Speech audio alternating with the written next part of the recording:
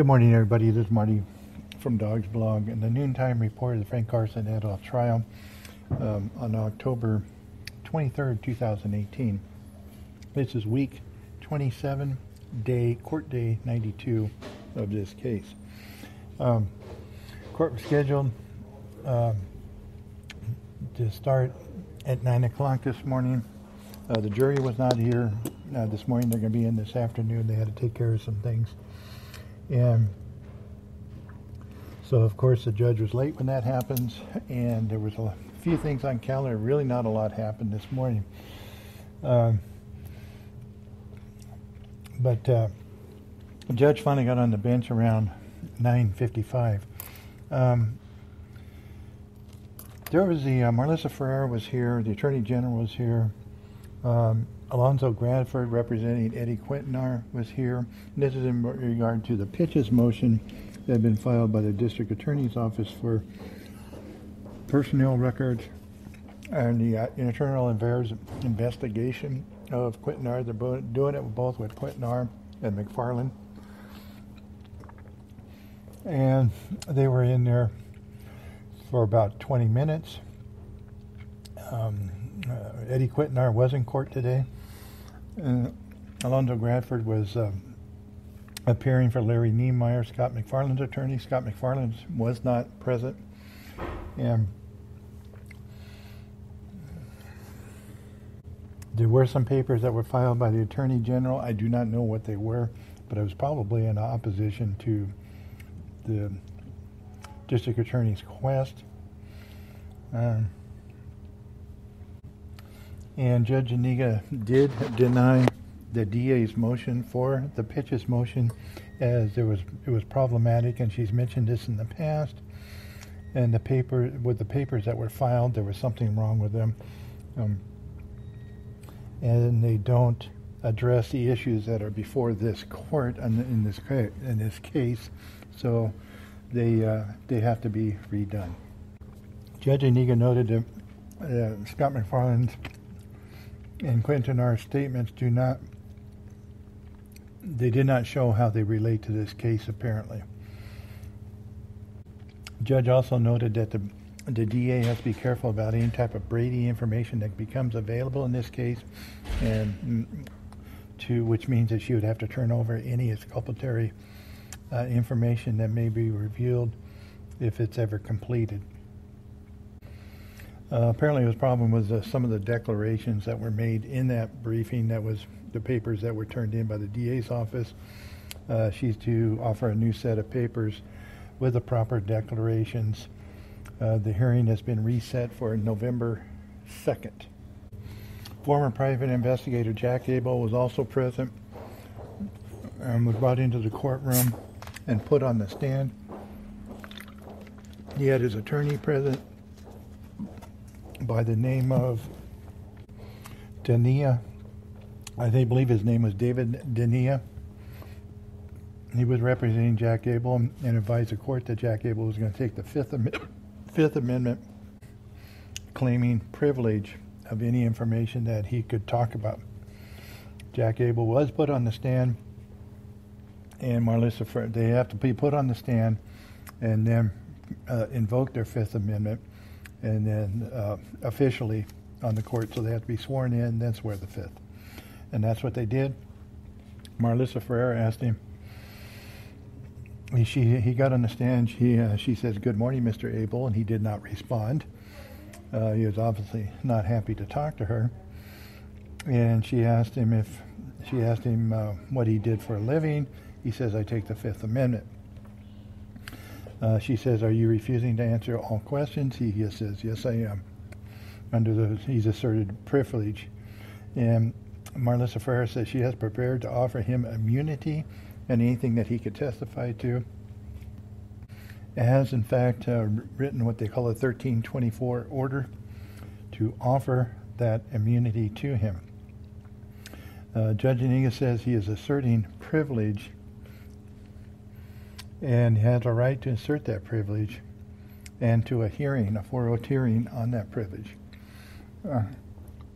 There's a difference between asserting the Fifth Amendment in regards to privilege as in privileged information like work product between attorney, private investigator, attorney-client type of thing, and just asserting the Fifth Amendment to not incriminate yourself. So there's a distinction there, and it sounds like that he's just doing it off of privilege. Jack Abel will then taken off the stand, and he will return at a later date. Abel's attorney, Mr. Denia, did go into chambers for a few minutes with the judge to talk about the immunity issue, but she did repeat that there is an issue of the privilege. He's not claiming self-incrimination, he's claiming privilege. The Judge Zuniga also noted can an attorney or a private investigator claim privilege when one of those, like in this case Frank Carson, has been charged in the crime, and can he claim the privilege? Has that what he was exposed to, what the privileged information he was exposed to, if it's part of a crime, and then he may not have that privilege. And so they're going to brief this information. The papers to be in by October 31st. And November 16th at 1:30 they're going to have the hearing in regards to this issue, and he's scheduled to testify the week of the 27th, which November 27th I believe is what she said. After we were done with that and we'd taken a break, Eddie Quintanar and Alonzo Bradford came forward, and Eddie was put on the stand again also to insert his Fifth Amendment officially before the court. And he was asked when he was employed in 2012, he invoked the Fifth Amendment, and he intends not to respond under his Fifth Amendment rights. Alonzo Bradford was they were discussing the immunity situation, and there was talking about an agreement, if ordered by the court or approved by the court. Alonzo Bradford was making a comment, but he didn't have his microphone turned on, and I couldn't hear a thing he was saying. Marlissa Ferrer said it's going to be transactional immunity. And there's two types of immunity. One's transactional, and I just drawing a blank on the second one. But transactional immunity is they cannot charge him for anything that he testifies truthfully about. The other type of immunity is if he testifies and we could lead them in a direction of an investigation is something that he says on the stand. That's the other type of immunity, and I'm drawing a blank on the name of it. I apologize. But apparently they are giving him transactional immunity. So Marlissa Ferrer, Kurt Bunch, Alonzo Bradford, Eddie Quintanar, they go out to the quiet room. The Attorney General that was here for this also went out and went to the quiet room outside to discuss the situation. And again, they came back in sometime later, and Judge Zuniga signs the immunity agreement, and his testimony is expected to be the week of the 6th, which I believe will be November 6th. They also had an attorney present for Praveen Singh. He was told to be here today to do his Fifth Amendment assertion, but apparently he thought that he was not under obligation to return to court and need to be resubpoenaed. The judge has made that very clear that wasn't true, and his attorney is going to attempt to have him here on tomorrow as he's out of town today. He did not believe he needed to be here today. He thought he was scheduled for a different date. But he is scheduled to testify, I believe, on Thursday if they actually get to him. So the attorney said that he will try to get Praveen Singh here in the morning if possible. If not, he will be here for Thursday testimony. And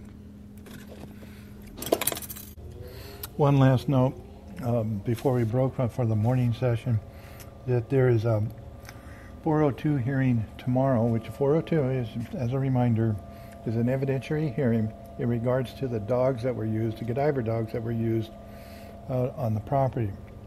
That hearing is tomorrow morning, and they're trying to get all the information available, as it's been a problem in the past, apparently, getting training records and such from in regards to those dogs that were used.